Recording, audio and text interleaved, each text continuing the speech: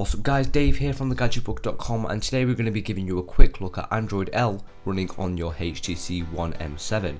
If you want to get this done guys, there will be a link in the description so you can definitely check it out and have Android L running on your M7.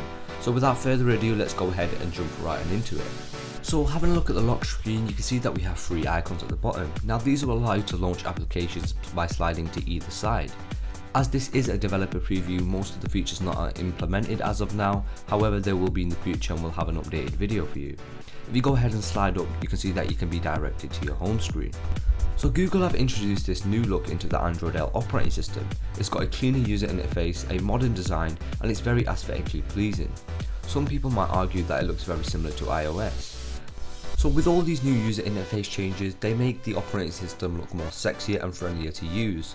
You can see that we have quick settings, and this can be enabled by swiping down from your notification center, and this will actually bring up a panel of toggles so you can change all your system preferences. So you can actually see right here, you can disable Bluetooth, you can change your orientation lock, disable Wi-Fi and all that good stuff. So something else that Google have changed is the multitasking switcher user interface.